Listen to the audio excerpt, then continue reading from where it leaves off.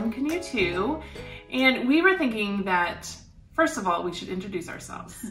So I'm an artist and I own One Canoe 2, and we make greeting cards, we paint things, and we make greeting cards and calendars, and we made the planner that you have. So, and then this is Colleen. Hi, I work with customers and I help make sure that everybody stays happy. And also, she's a really talented artist too. And she was an art teacher. So we thought this would be good for us to both talk. Mm-hmm. The funny thing about me and Colleen is that I am very tall. And I'm not. She's very small, so. So we know you guys are all home with your parents and you have our planner, and we thought that we would post some videos that would help you figure out good ways to use the planners. So we have one right here. Yep.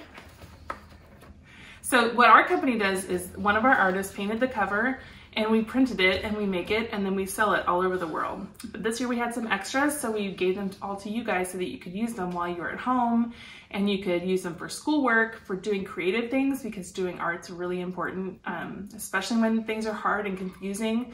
Art's a really good way to deal with what's going on and to be soothing and all that kind of stuff. So Colleen's going to talk about some cool ways to use our planners. Yeah.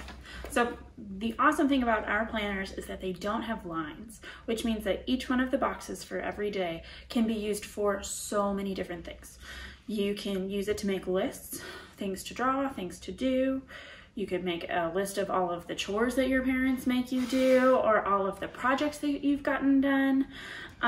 You can use it on a time level, so you can say at 9 o'clock it's time to go for a walk, and at 10 o'clock it's time to read for an hour. You can plan out your whole day so that you're organized just like at school, and you can have a schedule and you can have a plan for what you do every day. Yeah. So. Or you can use it at the very end of the day to think about all of the things that you're thankful for that day, or all of the great things that happened. Yeah, it's a great thing to think to write down just really simple things that you're thankful for. I'm thankful for my dog. Mm-hmm. I'm thankful that I have Cheetos at home. I would be thankful if I had Cheetos. I love Cheetos. I don't have Cheetos at home. Do you have celery or something really healthy at home? Granola, so much granola. Yeah, cool.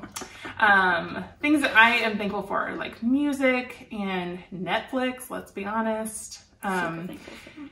And I'm also thankful that I really know how to entertain myself when I am bored. So what I do when I'm bored is I do a lot of art. I draw and I paint.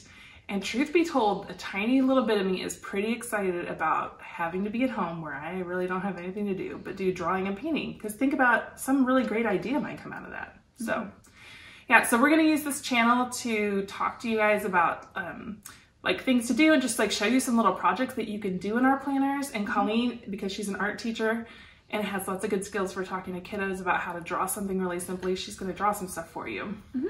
Yep.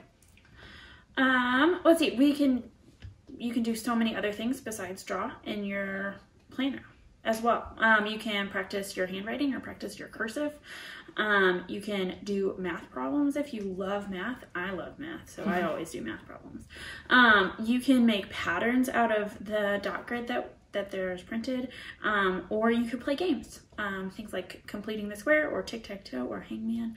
Hangman's such a good one when you're home, and it's good for restaurants and stuff too. Oh yeah. Yeah, we always take a notebook when we go to a restaurant and write stuff out, so even after all this is over, that might be a great thing to do with your planner.